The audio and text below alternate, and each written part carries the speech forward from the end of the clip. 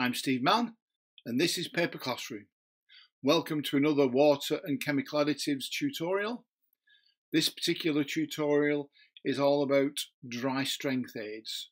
In other words, chemicals that you add to the paper that will improve the tensile strength of the dry material. So I suppose the first question to ask is, why do we add strength aids? And the answer is, often it's cheaper than refining.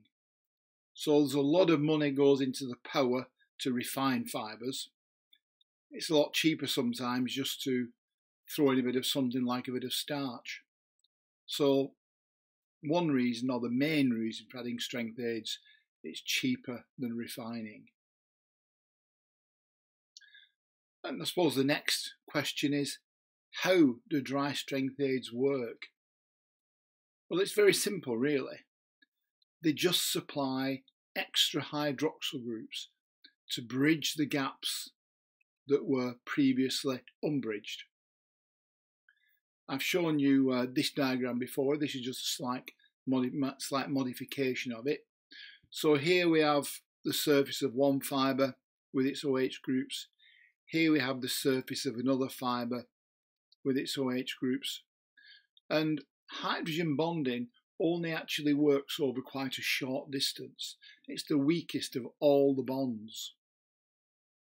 So you can see here that 3 of the 5 pairs of hydroxyl groups are close enough to be able to form hydrogen bonds. The other 2 are too far away. So this is where dry strength aids come in. Dry strength aids will sit between those 2 hydroxyl groups and they will form bonds there and there and here and here. So now, rather than having 3 pairs of hydroxyl groups forming a bond, you've got 5 pairs where 2 pairs are via this dry strength aid. So this is how dry strength agents work. It's quite simple, really. So the next question is, where do we get our dry strength additives from? What sort of materials do we use that are bristling with hydroxyl groups? Well, the cheapest and most plentiful is just natural starches.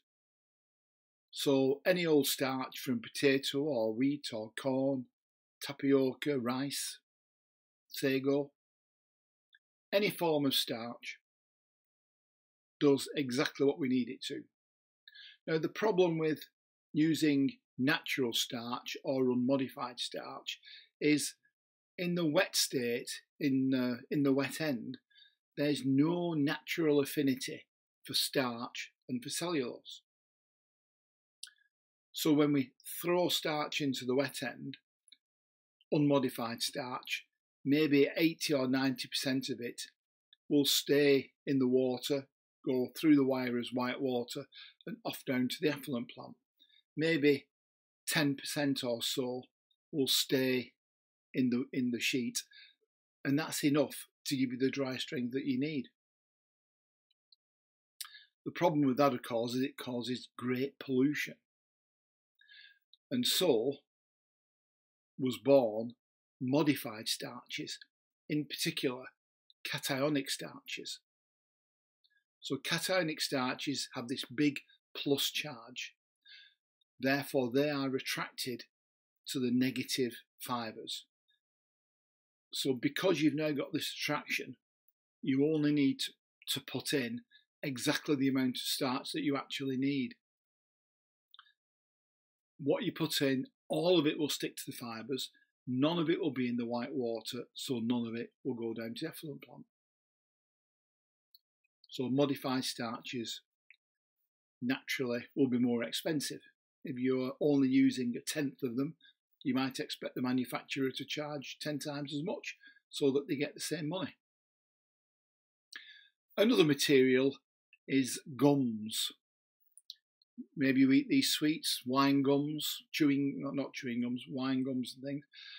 A gum is a very short, highly branched polysaccharide, and the high branching means very high viscosity. So often these sweets in the shapes of fruits and things like that are actually made from gums. So this is where the word comes from. So again, bristling with hydroxyl groups. I'll show you a picture in a moment. And then PAM, polyacrylamides. So man-made materials from oil, different type of mechanism. You would never really use these just for dry strength because they're far, far more expensive than any of the other ones. But, you know, they can be and they have been, but infrequently. So this is a natural starch, just to remind you. A starch is made from glucose molecules. All the glucose molecules are organised in the same direction, like the elephants going round the circus ring. 1, 2, 3 hydroxyl groups on every glucose. So these starch molecules that can be hundreds or thousands of glucose units long will contain tens of thousands of hydroxyl groups. There are two main types of starch. This one here is a fairly branched starch. This is called amylopectin. There's also another type of starch which is a lot less branched that we call amylose. So natural starch, there is more than one type. If we move on and look at a modified starch like cationic starch, this is those same starch or glucose molecules, just pictured in a different way. And as you can see, the manufacturer has chemically modified the starch. They've put this group on there, a nitrogen with a big plus. So they've made that molecule, rather than being neutral charge, it's positively charged, so that it will be attracted to the negative fibres. This here is a gum. As you can see, you've got these glucose type molecules again branched. If you look, you've got an OH and an H. You only need to swap those two around, H there, OH here. You've got a different type of gum. Now this particular gum is guar gum, but there are others. There's xanthan gums, 3 or 4 other ones. So there's different types of gums you could use. Very much like glucose and therefore normal starch. PAM, polyacrylamide.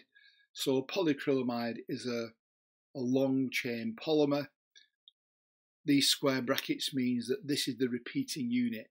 So again, there'll be hundreds or thousands of these units, and the mechanism by which it attaches itself to the fibre is slightly different in this case.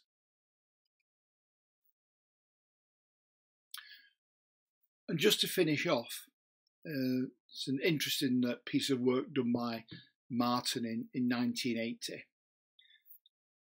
He put some cationic starch in a furnace, and then he measured where the starch was. So he took a beaker with some fibre in, some fines, which always accompanies the fibre, and some clay. He put in some cationic starch, gave it a good stir around, and then he separated it into the 3 components and worked out where all the cationic starch had gone. And what you can see is 1 part or 10% of the cationic starch stuck to the surface of the fibres, half of it stuck to the fines, and 40% actually stuck to the clay particles. Now you don't want to stick it to the clay, you want it to be stuck to the fibre and the fines to hold them together, to give them that extra strength. So the first question is, why is it like that? Well, one of the answers, the reason why there's so much on the fines is that the starch can only attach itself to a surface. It can't get inside the molecules, it can't get in the clay, it can't get in the fibre, it can't get into the fines. It can only be on the surface. And because fines are so small, 1 gram of fines will have hugely greater surface area than 1 gram of fibre. So that's why we're seeing more on the fines than on the fibre. Clay has these positive charges and negative charges, so the negative bits of the clay will be very attractive to these positive molecules, which is why a lot of it goes there. And that's the one place that we don't want it. So one of the things that this does, it tells us in our process in what order to add things. Now, fibre and fines you can't separate. That's the way it is. But if you put clay in first and then you put your starch in, it will distribute itself in this way. But if you take the fibre and fines, put the cationic starch in at that point, then the fines will pick up a lot of the starch, the fibre will pick up a lot of the starch, and then later on down the system, further down the pipe, if you put the clay in then it can't take the starch away from where it already is. So the clay does not pick up any of the starch. If there's any left in the stock, in the water, any free starch, then it'll pick that up. But it will not steal it from the fibre. So this tells you that in the wet end of a paper machine, order of addition can be very important, and this is a beautiful example. So that's covers that. That's all I want to say on that particular topic. I hope you enjoyed it. I hope you found it entertaining and informative. As usual, please feel free to give us any feedback or ask any questions. And I look forward to seeing you in another one of my videos. Bye for now.